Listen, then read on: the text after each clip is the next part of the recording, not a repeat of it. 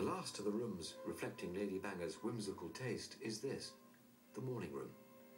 Initially, it seems to resemble a small library. That's until you notice these.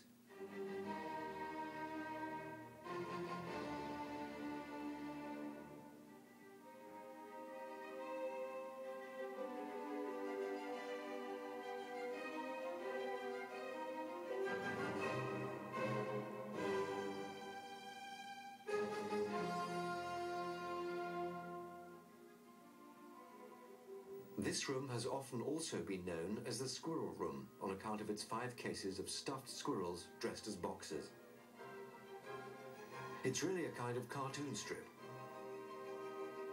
But perhaps the most amazing thing about it is these animals are well over 150 years old and still in fine condition.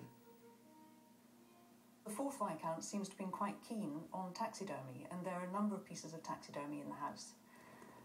This particular extraordinary collection of boxing squirrels was made by William Hart, and William Hart was one of the leading taxidermists of the mid-19th century.